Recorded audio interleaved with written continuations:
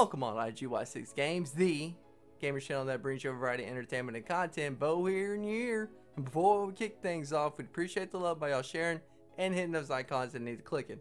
With that said, check out our social medias where we post daily and keep in touch with our followers. Now let go. Well, raid's here. And there's 5 essential steps to getting to Titan. That's what this video is about, the process of getting to Titan. Step 1 is enter the raid. That's simple, but it is a step. And you'll see as we enter the raid entrance, you just drive on in with the boat. And I'll explain further when we get to that point. But for now, just a quick little heads up. The NPCs are 260 plus. Does not matter the gear scores of the squad. As you can see, our squad has a variety of scores. We got it all the way to the hard, well, close to the hard cap, all the way down to the 100s. Another thing, Sector 1, well, pretty much the whole raid, it's open world. You're free to explore, take your own route, do as you wish. But the bivvies, you will not be able to spawn vehicles. They are strictly there to go and gear up. By the way, that big 3D rectangle, keep in mind with those, it will come in handy in the step 3 or 4 of the process. You'll be having to use that to deactivate and be able to get to Titan itself. And while we're running to get to entrance of the raid, I want to bring up another thing.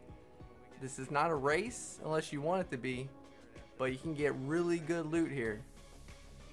You'll have gear loot drop as far as 10 plus easy, especially y'all younger or y'all lower gear score levels. But clear out bases, all the NPCs, all the loot crates, all that drops very, very healthy. And now we've reached step 1 of getting to Titan, for Sector 1 at least, and that's having all 4 of your squad mates as separate nodes and interacting with them. And as you see, there's your entrance. Play the raid. And I'll be back to explain step 2 after the cutscene with Jericho.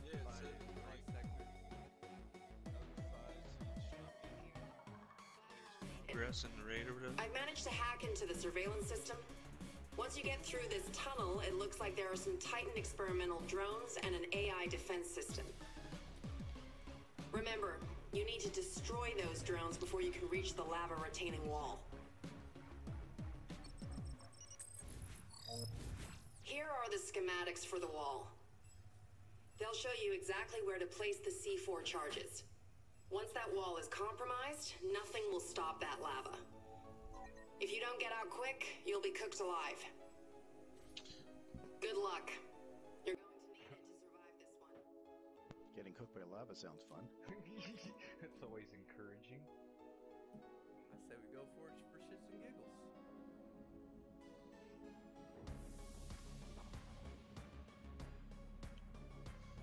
Now, every piece of gear is Once you enter the raid, it's on for step 2, which you will get some intel from Jericho. And she's telling you to go to the satellite dish. And at the satellite dish, you're there to pick up intel. You'll grab multiple intels, which will lead you to your next clue. And I'll get to that once we reach that point. But I want to bring up another thing. NPCs, it doesn't matter if you have the settings set to detection clouds or not. All NPCs, no detection clouds. It's hardcore, just the way it should be. And again, I can't stress this enough. Feel free to explore, hit all these bases, clear them out, get all the loot you can. This is a great way, especially for all y'all burnt out doing the elite factions and going and clearing bases that are higher level than you.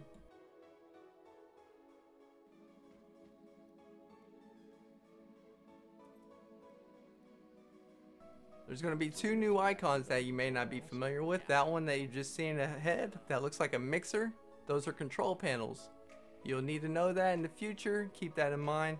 And of course, the cube rectangles, those are nodes themselves. which you will interact with to deactivate something. Damn it. You deactivate something to get the Titan. You'll see ahead.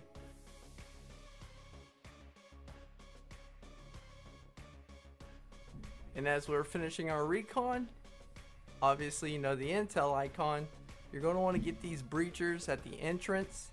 It's the west part of the base. And you're going to interrogate them, like always, throughout the whole goddamn game. Interrogate, go to a new location. Same thing here. But you'll see after following interrogation with this soldier, there will be a room just east right here. Actually northeast. It'll just run straight ahead.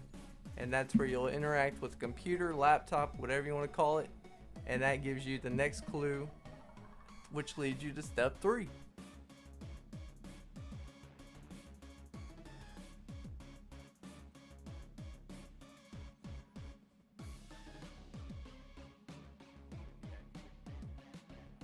Now what this clue is telling you is that Sergeant Salt has the password and he's at his fisherman's hut.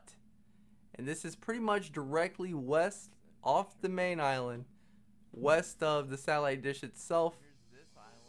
And as you can see, it's right there beaconed on the map, and it's off the island. Once you get there, obviously interact with, I need to stop saying fucking obvious. Interact with the intel, and that gives you the password that you need to deactivate a node, and that node will be located far north of Sector 1 at the oil rig. Don't worry about the password itself. It's not to be remembered. It's no mystery or anything. Just collect the intel that has the password and you get to the rig and you'll be able to deactivate the node that's on the rig. And there's only one specific node that it will work on, and I'll point that out when we get there. As you can see though, we're approaching the rig. I want to point out a nice little clue. Not a clue, a tip. You see on these pipes how they curve, and you know the damn player movement in this game. If you aim down sight while walking, you have a lot more control. And right here as we approached the oil rig, it got kind of hairy. But if you see where I'm at right here, you're just south of the oil rig and you're on a platform beneath the pipes. I literally sniped every single guy here when I got here. And trust me, it wasn't pretty. I had a chopper to deal with first and some drones that got loose. And as you see, all this is sniping, because the NPC behavior in this game right now, not too hot.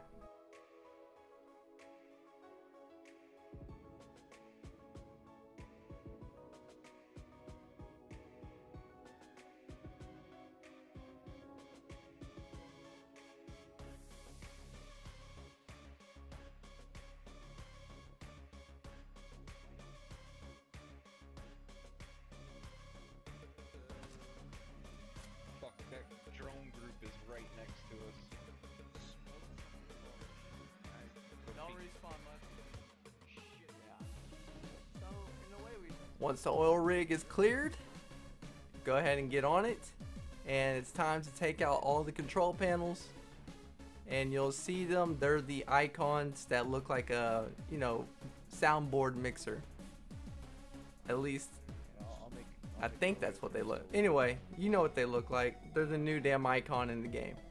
Go to the furthest northeast node icon. That's the one that you put the password in. All the other ones are decoys, and I believe it's for the future rotations of the raid. They probably have different locations with each week.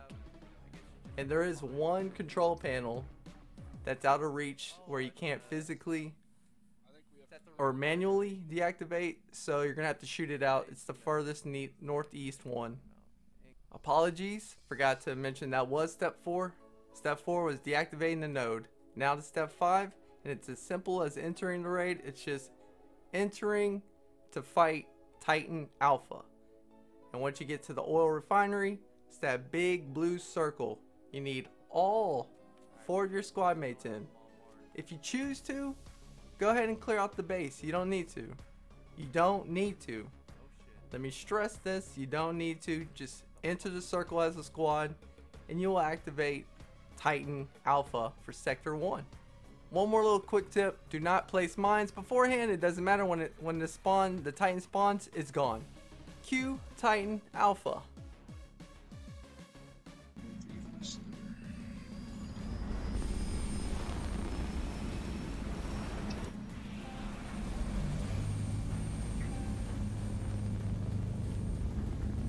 Because he's got like super. The tree opens up a weak spot.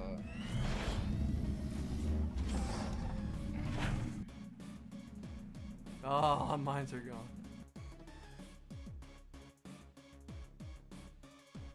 And as we close out, hope you got what you came for. Share with your mates. Click those buttons that need the clicking. Want to catch us in action? Check out the squad as we stream. Schedule down below in the description. Swing on by and say hello. And as always, I say peace. We're down.